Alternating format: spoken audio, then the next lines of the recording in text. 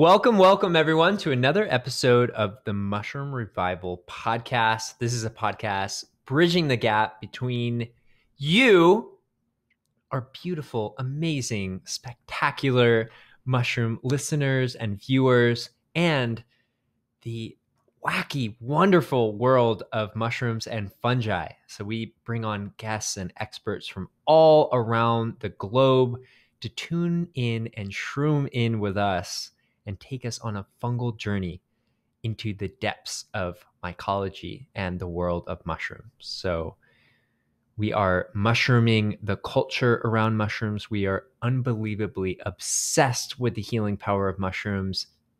Let's dive in. Today, we have the co-founder and CEO of Michroma, which is a really interesting startup that went through the Indie Bio Accelerator program, Ricky Cassini. Thank you for joining us and tuning in all the way from Argentina. Thank you. It's a pleasure for me to be part of this wonderful podcast. I saw the article on Medium. I think that was the first dive that I really got into Michroma. And then I actually took a Indie Bio webinar where your other co-founder, Mauricio, was talking. I think what you guys are doing is amazing. Could you give our listeners a quick origin story and what exactly you're up to at Michroma? Yeah, sure. So let me introduce myself so you know who you are talking to. I'm Ricky. I'm the CEO. I'm 25 years old, so I'm pretty young. This is my first time having a startup. I'm my first time entrepreneur.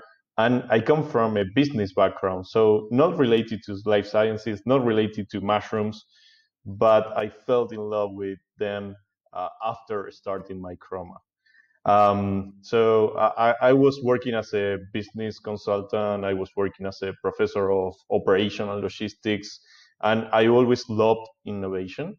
And that's why I kept curious about it, and I was really curious about biotech. And that's when I met my co-founder, Mauricio.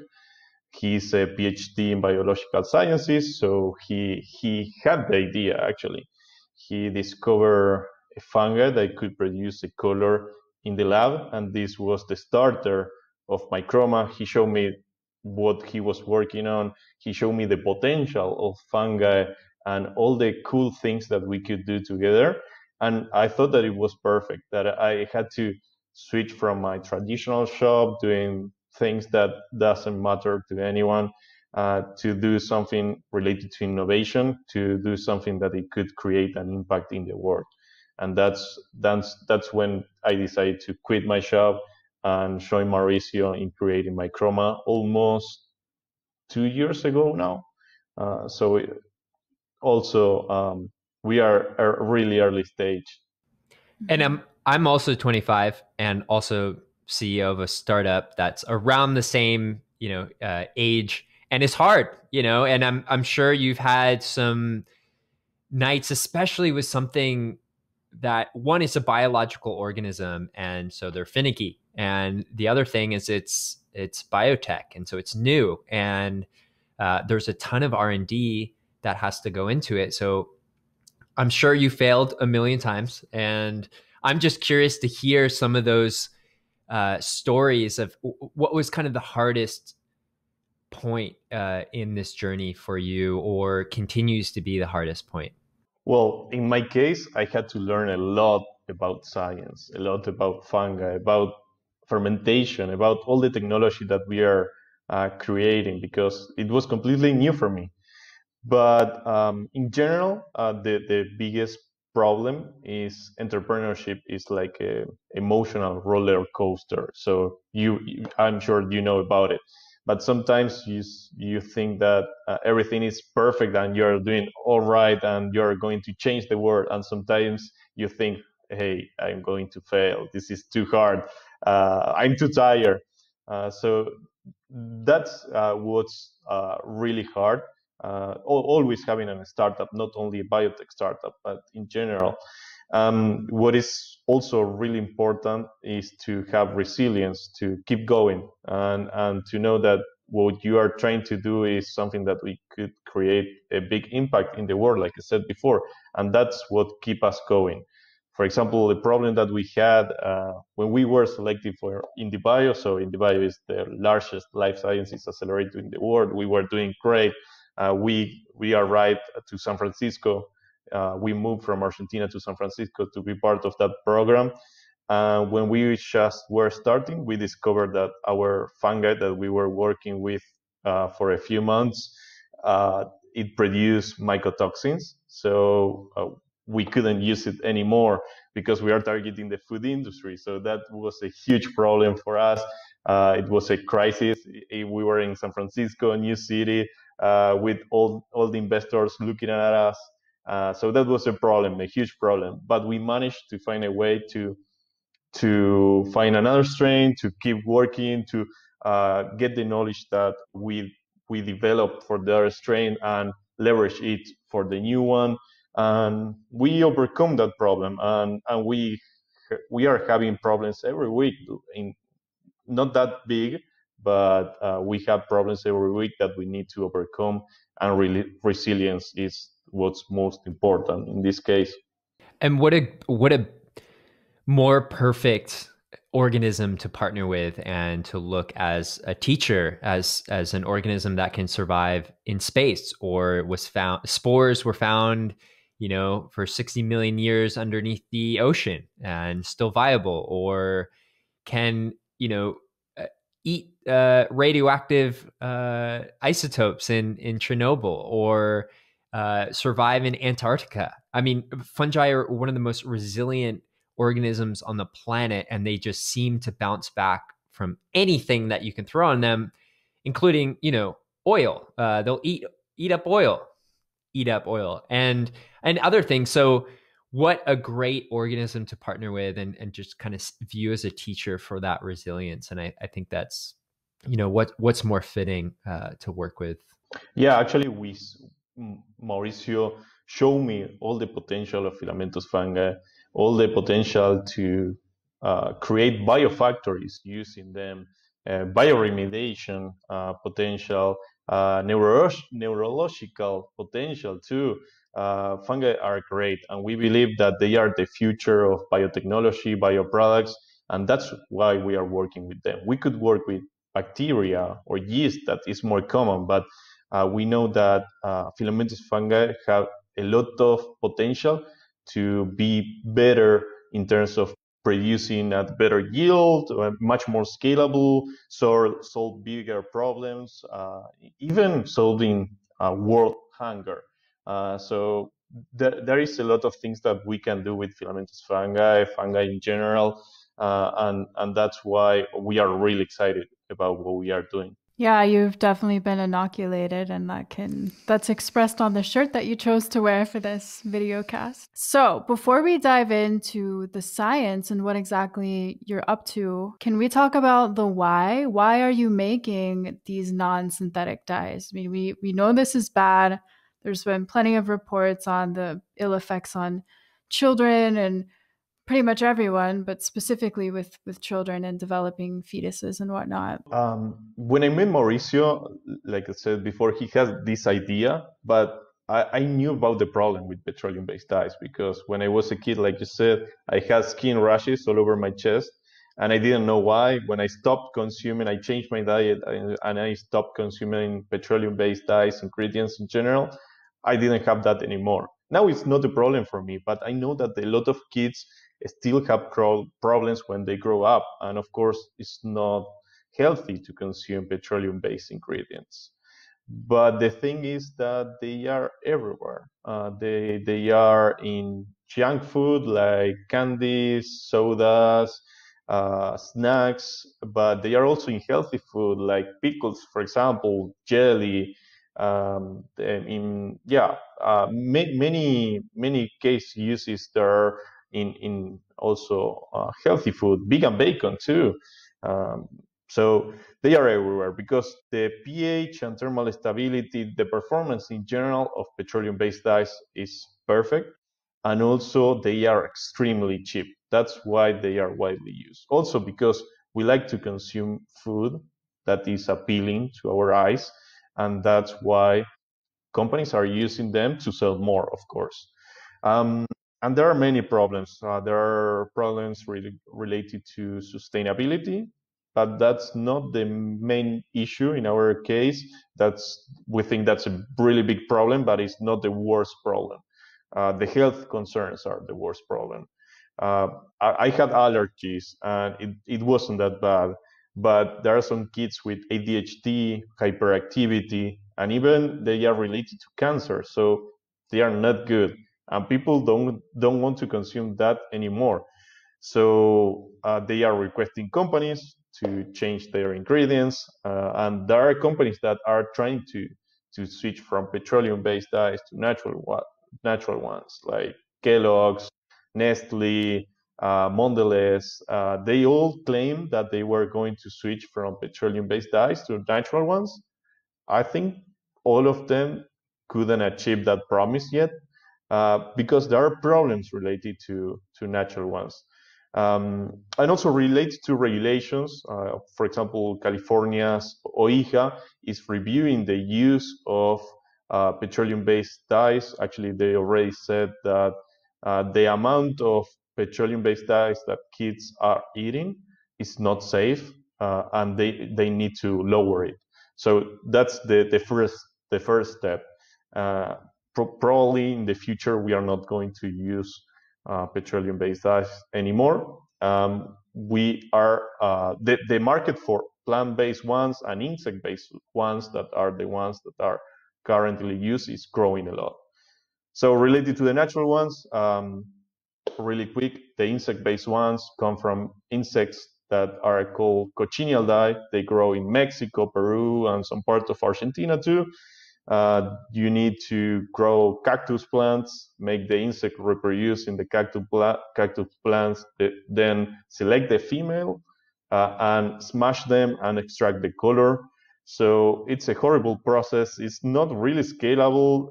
They are really expensive. It's not vegan, kosher, or halal. That's a problem too. The performance is not great either. And the replacement for that one, for that red color, it would be beetroot, but it comes from traditional agriculture, so it's not really sustainable either. It's better, of course, but there is a long supply chain. You need to use a lot of water, land, pesticides, and the performance is not great either, and they are expensive. So we saw a gap there in the market where we could create better natural dyes to help this transition from petroleum-based dyes to natural ones in a faster way, in a more sustainable way, and also in a cost-effective way. And that's why we started Michroma. I think people really take for granted how colorful our world is these days. I took a lot of art history in college, and it was fascinating to hear about the struggles with printmakers back in the day and trying to find a pigment to make blue or purple. And just the stories that came out of this, like the extent that people went through just to get some blue pigment, how much it cost, and like the espionage and the spying and like all of the crazy crime that came with other countries trying to obtain this information, whoever had founded the pigment first.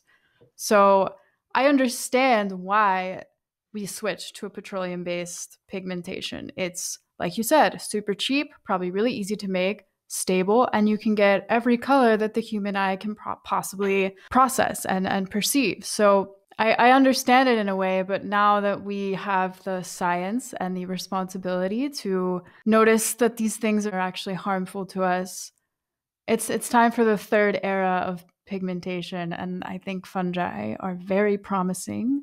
We had a whole podcast on fungal dyes, which Alyssa Allen, she's an amazing DIY fungal dye person, and basically she forages for all different types of mushrooms and dyes wool and other organic fibers with mushrooms. A lot of times you have to use ammonia, so this is of course not something translatable into the food industry, but nonetheless it really did give an impressive scope on the world of pigmentation that mushrooms in particular had to offer. But you are working with the mycelium. You're working with the metabolites, right? And what colors can you currently create at Michroma? Right now, we are focused on producing red because red is one of the most used, actually, it's the most used color in the food and cosmetic industry. And that's where we are targeting those two markets. Red is also related to a lot of problems. The petroleum-based red is related to a lot of problems related to health concerns. So that's why we started with red, but we can also produce orange and yellow right now. And our idea is not just to produce these three colors that are 90% of the food dyes currently used, but to have a whole spectrum of colors. We know that fungi have a lot of colors, that they can produce a lot of metabolites. And actually, we know only about 5% of all fungi on Earth. That's an estimation. So the potential that is related to producing other colors or other stable colors, because that's the challenge, right? It's huge. And not only molecules that are color, but also flavors, fragrances, and all these ingredients that's what we want to do at Michroma. We want to create a biotech platform to produce next generation natural ingredients, and not only colors, but in the future also flavors and fragrances using fungi as biofactories. And was this color the one Mauricio noticed first and then thought that he would run with this particular pigment? Actually, no. It was a pinkish color. And that's a strain that we are not using because the yield wasn't great. And actually, we don't know if it was even safe. But that was the starter of this idea that he had.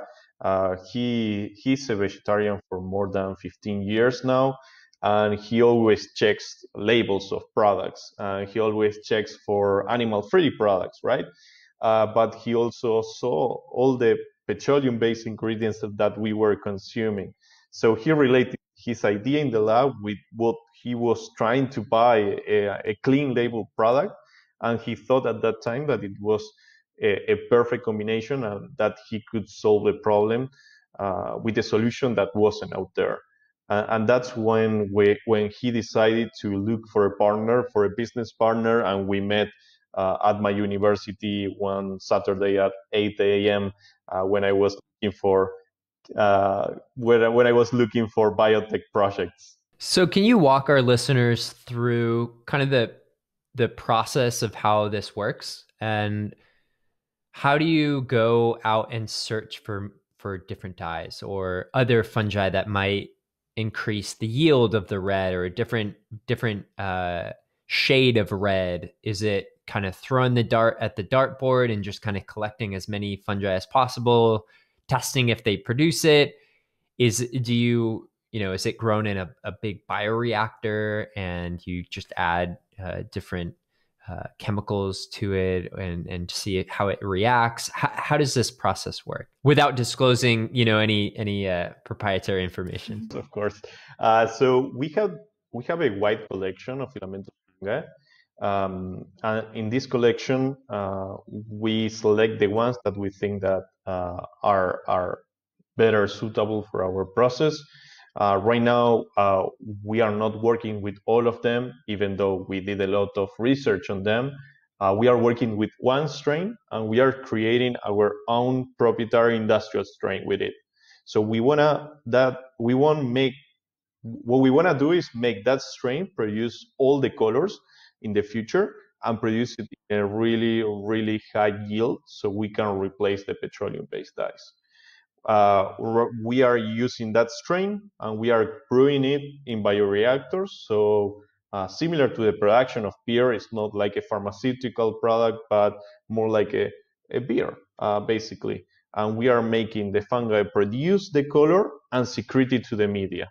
So after a downstreaming process, a filtration, we get a fungi, a biomass, and a color media that we can dry or we can concentrate depending on the use. Because, for example, for cosmetics, it's better to have a dry powder. For food applications, maybe it's better to have a concentrated liquid. So it depends on what the company that are going to use it needs. Hey guys. If you love the show and want to continue getting tantalizing mushroom content such as this, please consider supporting us by going to mushroomrevival.com and purchasing one of our amazing mushroom products.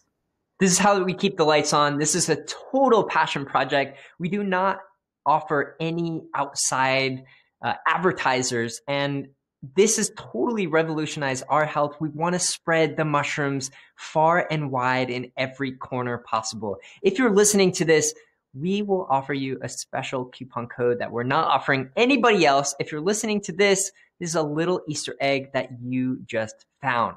The coupon code is called PODTREAT, PODTREAT, all caps, no and spaces. To figure out how much you actually save, you got to figure it out. You got to open that Easter egg as well and put it into your cart to find out a special offering that only you will get.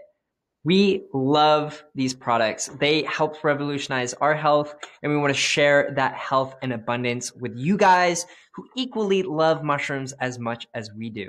So when you go watch a movie, you get a bowl of popcorn, obviously. So when you listen to mushroom podcasts, you get a mushroom tincture pumping through your veins, pumping through your eardrums. You are a mushroom.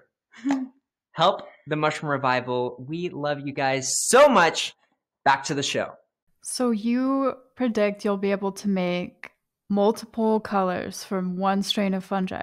Yes. And you get different colors based on the environmental conditions. Yeah, that's our moonshot. That's our moonshot. We know that we can do it.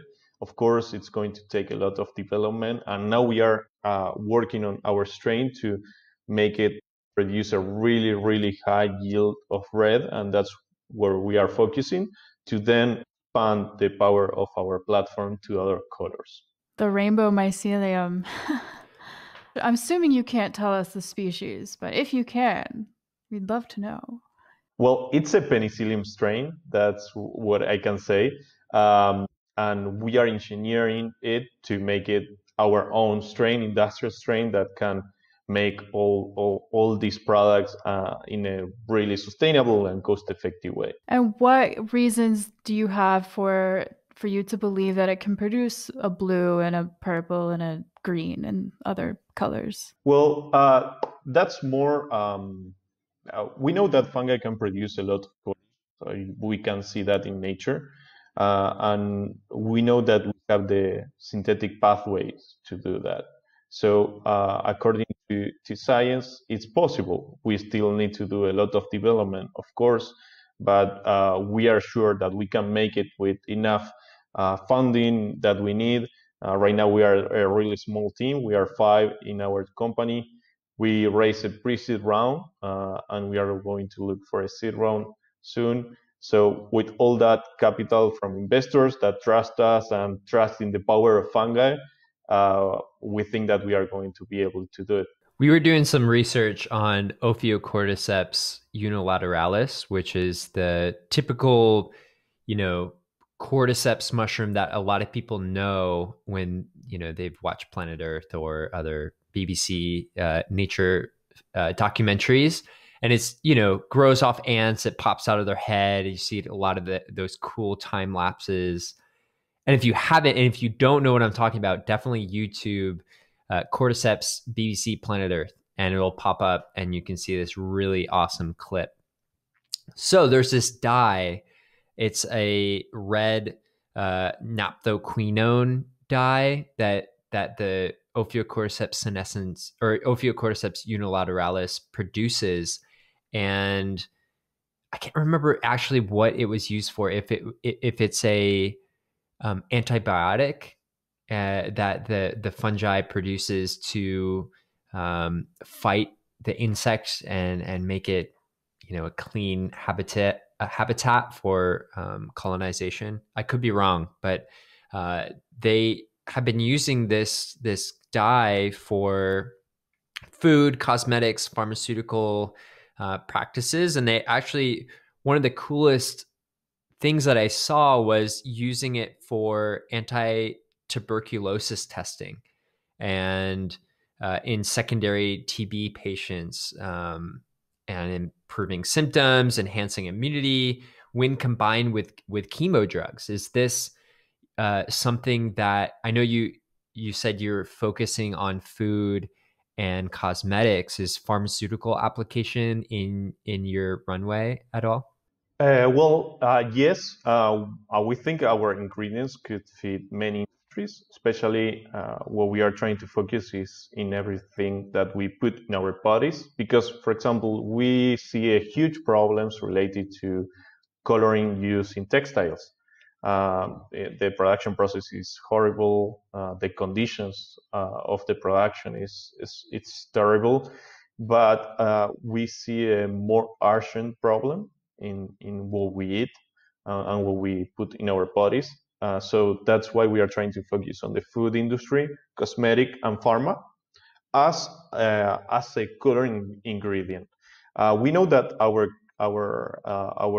dyes also have antioxidant properties, so that's also really good. And a lot of studies have claimed that pigments that are really similar to ours have different activity related to blood pressure. It helps lower the blood pressure, anti-inflammatory activity, antiviral activity, and even anti-tumoral activity. But we are trying to focus more on solving this problem that we can claim that we can solve, and we could use also our colorants as nutraceuticals. But right now we are trying to focus on solving this problem that is really clear. And what exactly is making the red pigment? Is this an enzyme or some other compound, a hormone? Like, do you know what it is? Actually, it's a secondary metabolite. A secondary metabolite. Enzymes are a primary metabolite, and they naturally can produce these pigments.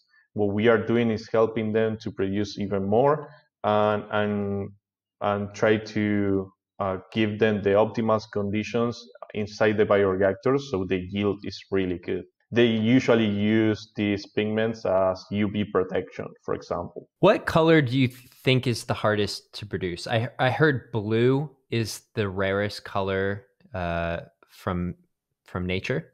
Is that true? Is that kind of your top color that you want to get to someday? Yeah, that's true. Blue is really hard because in nature there are many blues, and the ones that are viable mostly they have oxidation problems and also stability problems, so pH and thermal stability. So that's a really tricky color that the industry is looking for. So that's something that we are going to target as soon as we prove the scalability of our process. We know that it works in an industrial scale. But yes, we are in the look for a really good blue color, and we already did a lot of research of different ways of reaching that stable and good performing blue dye. So, have you heard of the blue stain fungi? I think it has a couple other names too. The green cup fungus, even though it looks very blue to me. I believe the Latin name is Chlorocybora. Chlorocybora, yeah. Yeah. So this grew everywhere in Western Mass, and when we lived there, we found some mushrooms, which are rare. Usually, you just see the stained blue wood, and you don't hardly ever see fruiting mushrooms, especially if they're fresh. And we saw these, and we took them back to the lab. I put some on Petri, and I was just like, I just want to see what happens. Like, what if it does create a metabolite that's blue, or if it has something to do with the chemistry of the wood and the cellulose and the lignin that prompts this color, this stain. And sure enough, this Petri plate had the normal white fluffy mycelium, and after maybe a week or two, had all these little beads of dark, dark blue metabolites. It looked almost black. It was such a satisfying, beautiful color. We found this on our first date, and we went mushroom hunting on our first date, and we're probably like a minute down the path, and I was like, so she just moved from Kansas to Massachusetts, and I was like, so what mushrooms do you want to find? Like, what are you hoping to find today? And she was like, I want to find blue stain fungi. And I was like, well, it's a little rare. I don't know if we're going to find it. I wanted to find the rainbow. I wanted to find one mushroom for every color, and we did. We did. Yeah, she has this skill. I don't know what it is, but she'll say, I want to find this mushroom. 30 seconds later, we find the mushroom. But we're right after she said that, probably 10 seconds later, we get to a fork in the path. And so I'm like, okay, I come from a lot of outdoor background. And so usually I'll mark the path like with a stick or something to know when we're walking back, oh, we went that way. So I pick up a stick, and the first stick I pick up was covered in this blue stain with the fruiting bodies, with the mushrooms coming out of it.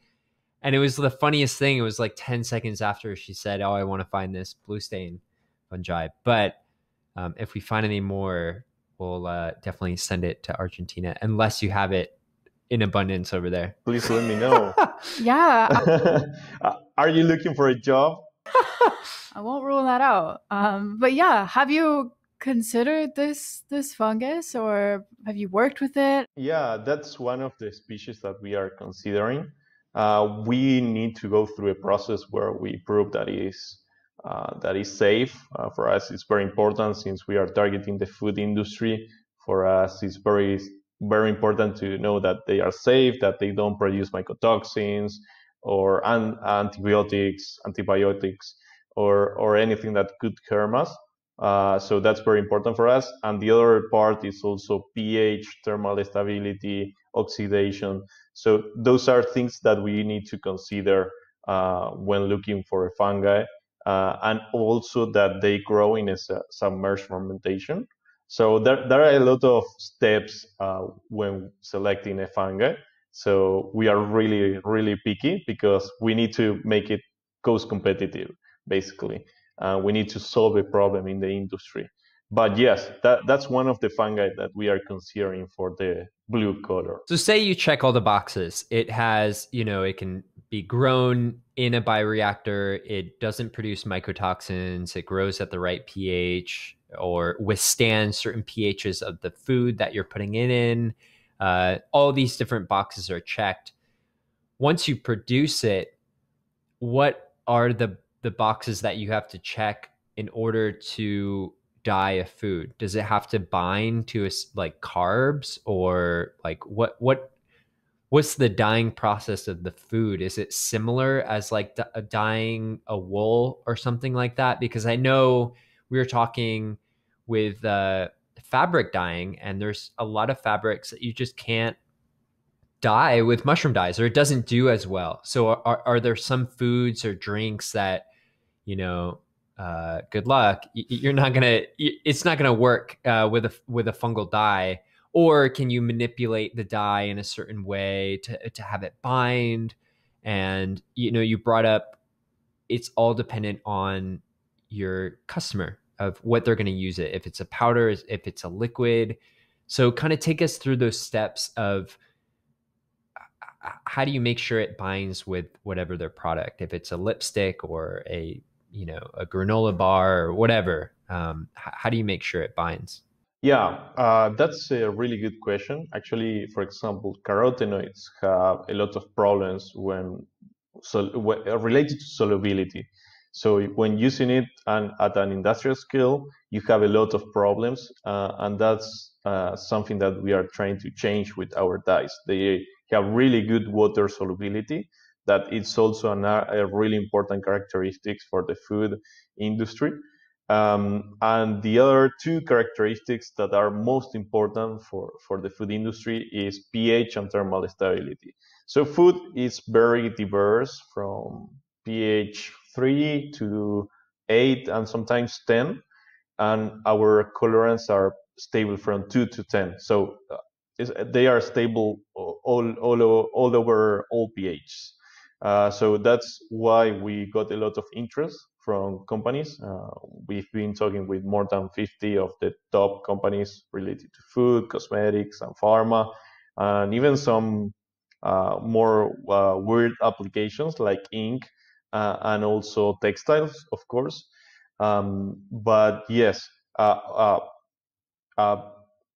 pH stability is really important, and also thermal stability. Our dyes, when compared with insect-based dyes and plant-based dyes, have better pH and thermal stability than all the rest of the natural ones used nowadays.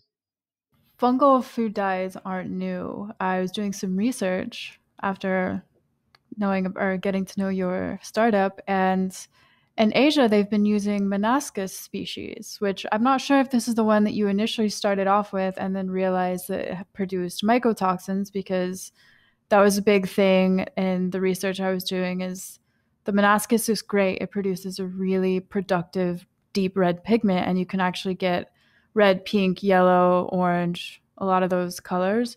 But it produces citrinin, I think that was the name of the mycotoxin, and it has terrible effects. But they successfully, according to one paper that I read, they did some mutagenesis on a few strains, and one of them lost the gene to create the citrinin, and they actually increased the yield of the dye. So I'm just curious if you have anything to say about that and what you know about the Monascus species, if you did originally try to work with this one or if you ever plan to. Yeah, actually, that's a huge problem because these mycotoxins can kill you. So it's a huge problem. It's used to produce the red yeast rice widely in Asia, and it's also used in the States, for example, as a nutraceutical. It's sold as a nutraceuticals to lower the cholesterol. Um, but yes, the problem is huge, and that's why it's not widely used. It's not widely used in the US. It's not widely used in Europe because of the production of this mycotoxin.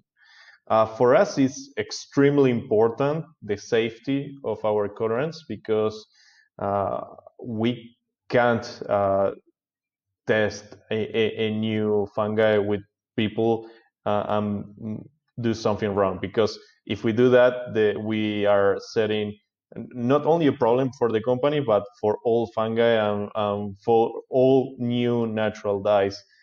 So it would be against our mission, basically. So we really care about safety, and that's why we only select fungi that can produce mycotoxins. Have you done trials with Myco Inc? No, we haven't, but we know that they have a really good power, the coloring power. I can't wait until I print off some documents with Myco Inc. It's gonna be great. It would be amazing. Actually, the biggest company producing ink on Earth approach us because they want to replace their ink, their petroleum-based ink, with natural dyes.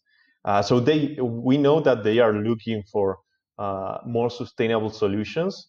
The problem is they are not there yet. And that's what we are trying to provide with Michroma, starting with what's most important for us, that is food and what we put in our bodies, to then go to other industries like textile and the ink of printers, for example. What would you say is kind of your barriers of entry to be the provider for all these industries? I mean, it's huge, and I'm sure that the petroleum based inks they can make unbelievably cheap, and so it's finding the right strain, I'm guessing, with the right production and without mycotoxins, and then the infrastructure and funding.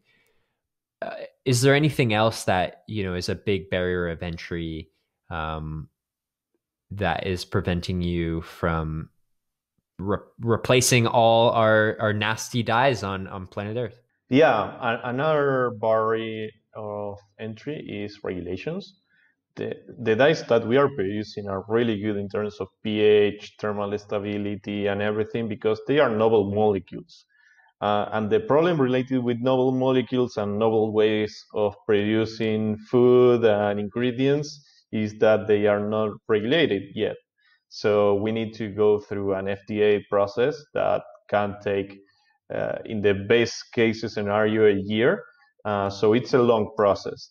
And it takes also a lot of money to get through that process. But we think that we need to create new materials to solve the problems that we can solve right now. So that's something that we will need to overcome. And we already did a lot of testing regarding the safety of our dyes. We know that they don't produce mycotoxins. We tested for genotoxicity.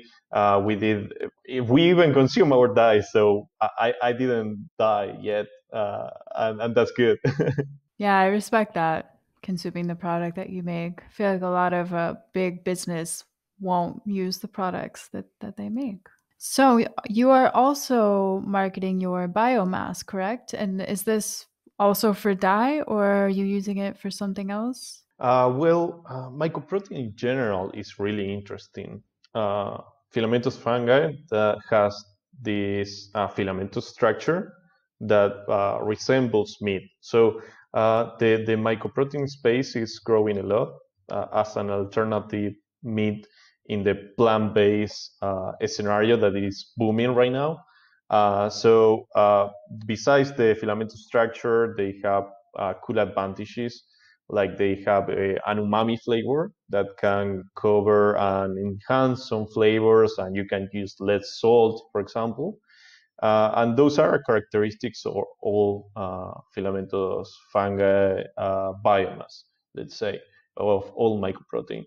But our mycoprotein is also color. It has a really, really deep red, and it's perfect for alternative meat replacements. And also this color, like the color that we are producing, it's an antioxidant, and it could also replace some of the other ingredients that are used to improve shelf life. So that's something that we are testing. Right now, we are at the lab scale with our colorants and also with our biomass. But we are already testing with companies, and hopefully soon we will have a lot of products with alternative protein from fungi, a lot of colorants from fungi, and we can buy those products in the shelves. So talking about oxidation, we just figured out, and I say we as humans just figured out why psilocybin or magic mushrooms bruise blue and what's really going on. And some researchers found that these compounds, or most of them, are quinoid silicyl oligomers, and they're, according to this article that I read, not too unlike the indigo dye used to dye blue jeans. And there's actually a few different mushrooms that bruise blue when you cut it or when you touch it. Some bolete species bruise this really awesome blue. You cut it in half and then it just changes blue right before your eyes. Really gorgeous, really awesome. I'm sure there are some regulatory issues in Argentina in terms of growing psilocybin and then bruising it, but I'm sure maybe a bolete, it's mycorrhizal, so it might be a little harder. Maybe you could set up an operation in Brazil, or some of those regulations for psilocybin are a little more lenient. But have you thought of using either psilocybin containing mushrooms or Boletus species for blue? We haven't yet because of that kind of issues. Regulations are a really strong barrier of entry. We investors and companies worry a little bit. They know that they can approve our dyes, and probably it's going to happen if we get the right resources and the right trials. But they are worried about it. If we add another layer of problems, I think we are not there yet. But in the future, after we get approved our first fungal dyes, not only regulations are going to be a little bit easier, but also perception of the community is going to help.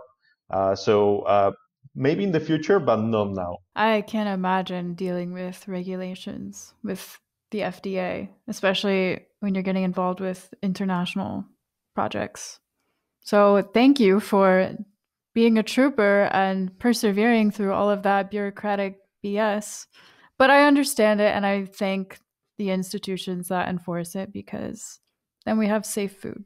Yeah, of course, it's really important the job that they do. We are on the same side that they are. We want to provide better natural ingredients for food and cosmetics, and we need to go through those steps to be sure that what we are going to put in our food is safety. So we understand their jobs. But this is also the same institution that's allowing blue 5 and yellow 40 and red whatever number. So definitely room for improvement. That is going to change if we stop consuming petroleum-based dyes. They are going to be over. Companies are trying to switch, but if we decide we are not going to buy those products anymore, they are going to switch faster, right? Because they want to produce money. That's what they are trying to do. So if people don't buy their products that have petroleum-based ingredients, they are not going to make money. So they are going to change the way that they are producing. We are seeing that in a lot of industries. For example, the vegan community is booming. Meat companies are trying to produce culture meat to satisfy this demand. So everything is going to change in the next few years, and of course, so everything is going to change, not only related to tech, but also to life sciences and to what we are eating. And what an exciting time in the world. And I think to have access to the internet and just, in countries where it's not as regulated as, other countries, and we have free access to an incredible amount of information at our fingertips at all times. And so that power is unbelievable. And it just supercharges innovation, supercharges R&D, and pushing this technology to make the world a better place and to find better solutions for, things that people just take for granted, or there is no other way. And that barrier of entry has really taken a few notches down. And so there's so many people that listen to our show and tune in from all around the globe, and from all different backgrounds of people just getting into the field, or maybe they work at a mushroom farm, maybe they're looking to start their own business and seeing mushrooms are booming. They want to quit their job. Maybe they're working a 9 to 5 at some, cubicle workplace, and they want to work with mushrooms. And so what advice do you have for our listeners who maybe already have their own mushroom business, are working at a mushroom business, they want to start their own, that want to pursue mycology to help world problems such as this? Well, here you have an example. I come from the business side, and I don't have too much experience. I'm 25 years old, so everyone can do it. I would encourage everyone that has an idea and they want to be entrepreneurs, and especially in the biotech space, in the mycology space, to go forward and try to make their idea a reality, because you can do it. There is a lot of funding nowadays to do that, especially in the US. And that's why we went to the US. So if you are from the US, you are a little bit closer. The space is booming. Biotech is booming. What happened with software, hardware a few years ago Now it's happening with life sciences and also mycology. Actually, I was hearing to a venture capitalist a few months ago that he said that the next year is going to be the year of fungi. So watch out, because some cool things can happen.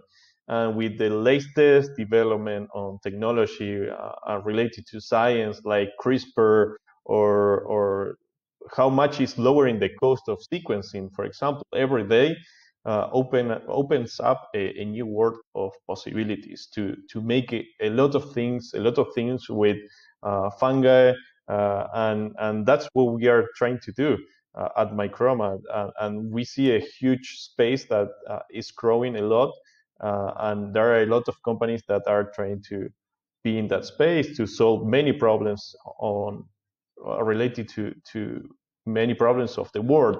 Like I said before, world hunger. We could produce mycoprotein all over the world. We can do bioremediation with fungi. We can solve mind problems with fungi. Uh, there are a lot of things to do, and also we only know about 5% of all fungi. So let's go to look for new fungi that provide solutions, like you guys did with that blue stick. What we can find in the world. Yeah, we couldn't agree more. And we learn this every time we have a new guest, just how powerful the potentials are and the surprising nooks and crannies of the world where fungi show up and really shine. The latest podcast that we just published was all about this fungus that produced a metabolite that blocks the bitter receptors on your tongue.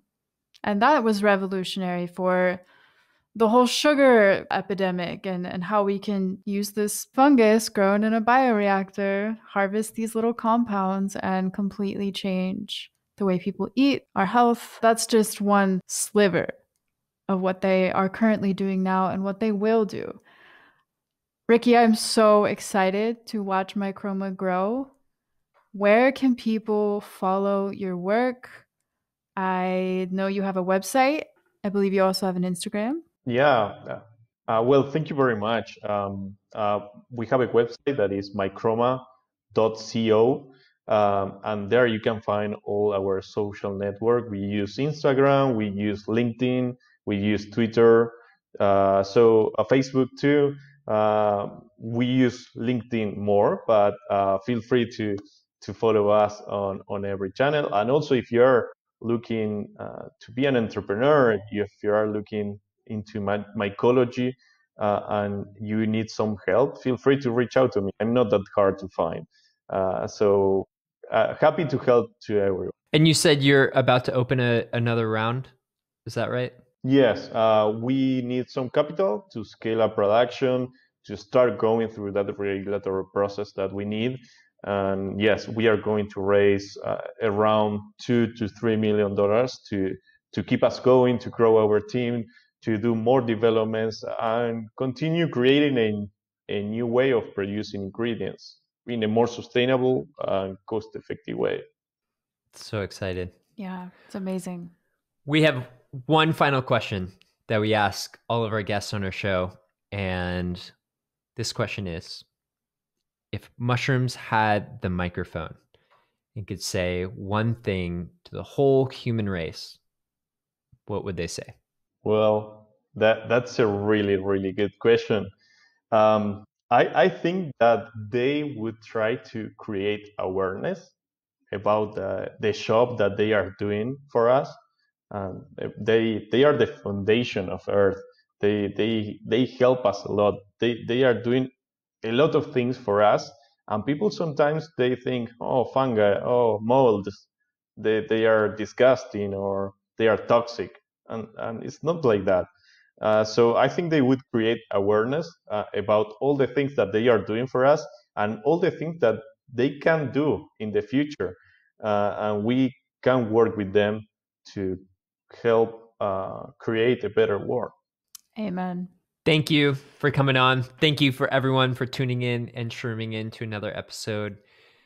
Hit that subscribe button, hit that like, and reach out to us. We We'd love to hear from everyone. And so if you have any suggestions for future topics that we should dive into or guests that we should bring on our show, please reach out to us. We love you so much wherever you're tuning in from. We couldn't do it without you. And if you have any other, if you just want to say hi, reach out. We are here. And head over to our website at mychromarevival.com.